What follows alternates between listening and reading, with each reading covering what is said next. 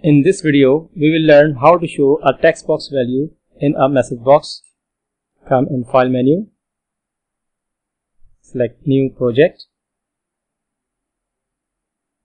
select C# and make sure that Windows Forms application is selected and give a proper application name.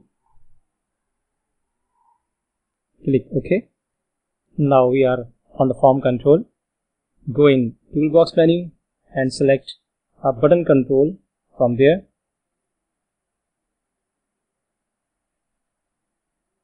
You can double click or drag it on the form. Now right click on the button control and go in Properties to change its text.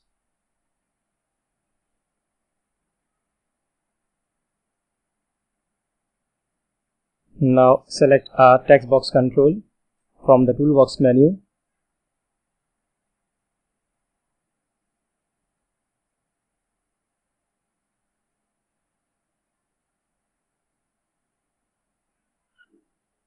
Note that the name of the text box control is textbox1.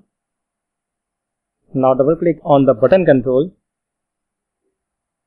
It brings us in the click event of the button control. Here we want to show a message box which will show the text box value. We will write message box. You can select from the list or press tab. Message box dot show. Here we will write the name of the text box, which is textbox1, and dot text and a semicolon. Run the application.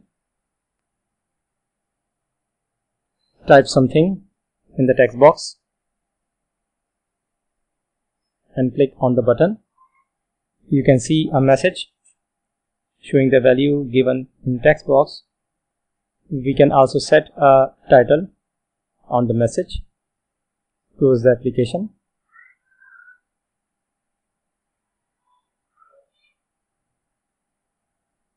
Here after textbox1.text put a comma and in double quotation give any text value for the title. Run the application again. Give any value in text box.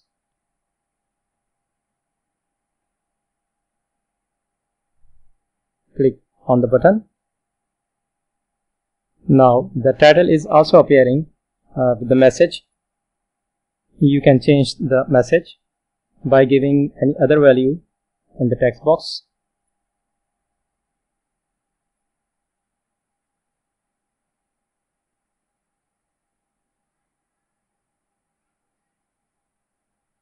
You change the message.